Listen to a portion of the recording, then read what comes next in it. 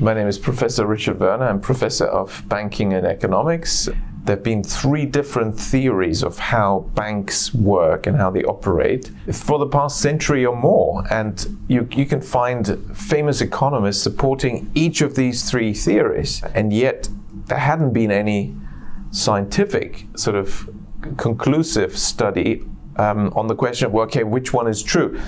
The one that is currently dominant and is in your textbooks, will be taught mostly at the universities, and even the regulators and the banks themselves are using in a lot of their publications, is the financial intermediation theory, which says that each bank is just an intermediary. It gathers deposits and then it makes decisions on how to lend this money.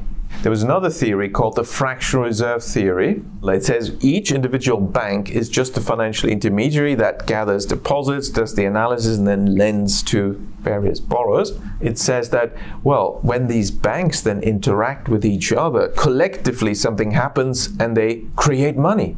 Now there's a third one, and that's the oldest. And this one says, no, banks are not financial intermediaries.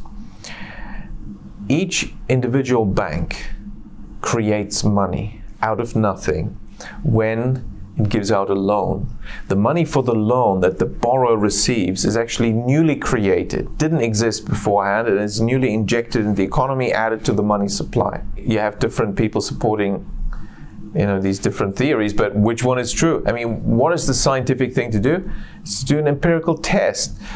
Now, the trouble is to conduct a proper empirical test, a scientific test, you need a bank to cooperate with you. I mean, there's no way around that. You have to take a real loan from the bank, and you have to actually take the money, and you have to be able to look inside the bank and see exactly what it's doing as you take the loan, and what sort of transactions take place in their accounting, which means nowadays obviously in their IT system. I asked the big banks. Initially, each bank is very positive and wants to be helpful. A professor wants to study banking. Sure, of course we can help. But when it became clear that no, I do need to look into your system and actually monitor very carefully and record what you are doing, they're all like, oh, hang on, And well, there's various reasons being told. I mean, there's for example, confidentiality. Although, as a researcher, you can get exempted and you sign various statements that you're not going to use any individual customer information, obviously.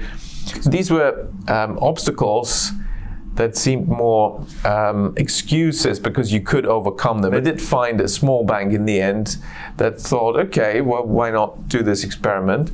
It was quite representative, though, despite this being a small bank, because it was one of the many German cooperative banks that account for actually the largest number of banks in Germany and Europe, and they all use the same accounting and IT system, and so it is very representative. And I took out a real loan myself, 200,000 euros.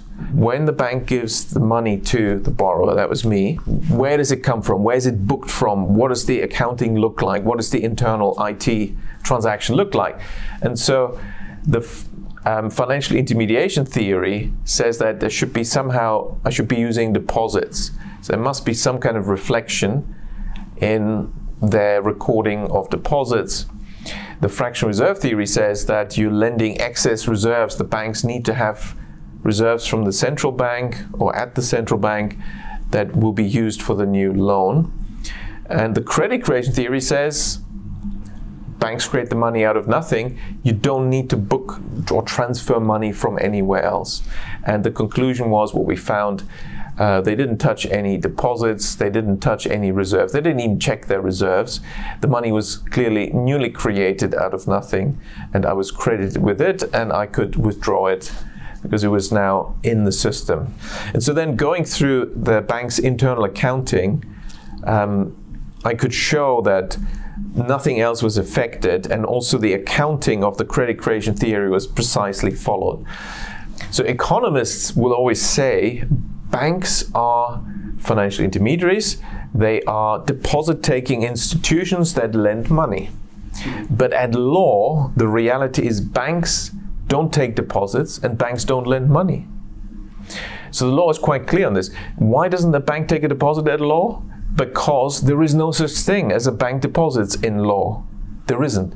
And there are very clear rulings that have been unchallenged for many decades in England, that what is a bank deposit, what we call a bank deposit at law, is simply a loan that we give to the bank. So banks don't take deposits, they take loans from us. We lend money to them. Okay, that's the first point.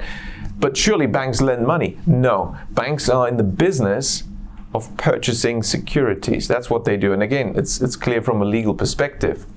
Because when you sign a loan contract as a borrower, at law, that's a promissory note that you've issued. It's an IOU, a debt instrument, and the bank will purchase that and put it on the asset side of its balance sheet.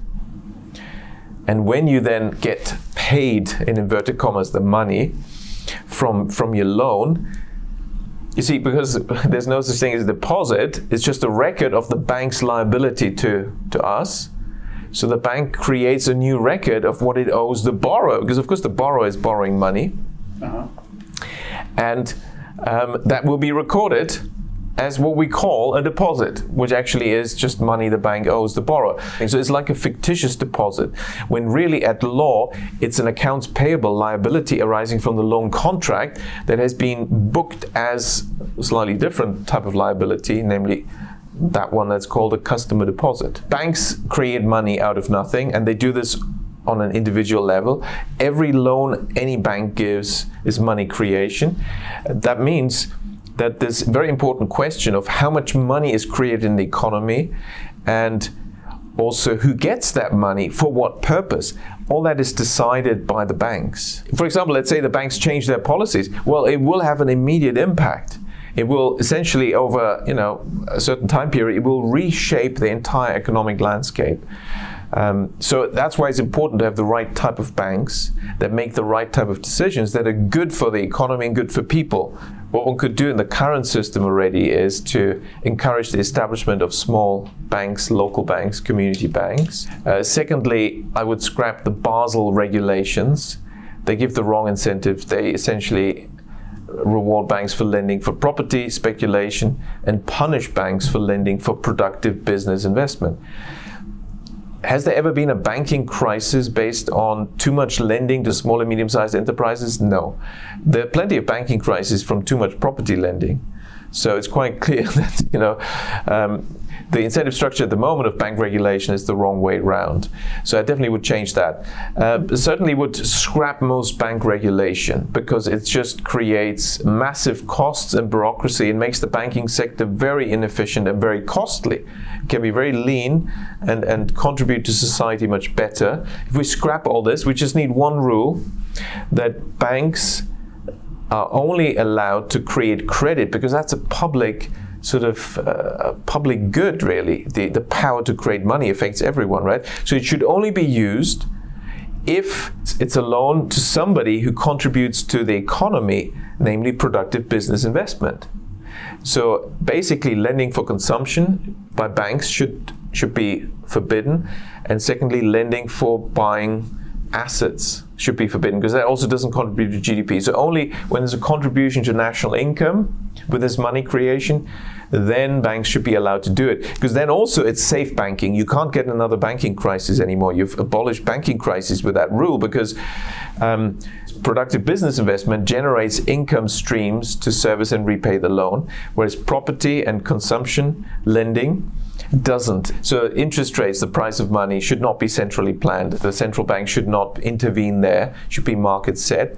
Because anyway, interest rates follow economic growth. They're not really a proper monetary policy tool. The banking system should be as decentralized as possible, with as many as possible small local banks, because then you have the decision-making process delegated to the lowest level in the economy, to the local level, which is the best decision-making. I mean, look at China. Under Deng Xiaoping from 1978, China switched from a Soviet system with one bank to thousands of banks. Deng Xiaoping had this reform, and he understood the power of banks and also the importance of banks lending for productive business investment. And he created small banks, local banks, community banks, savings banks, regional banks, provincial banks, thousands of banks. And what followed was 40 years of double-digit economic growth. So when you do that, you get high economic growth. And that's why it's good to have banks. We shouldn't abolish them, but they need to be decentralized, small, local.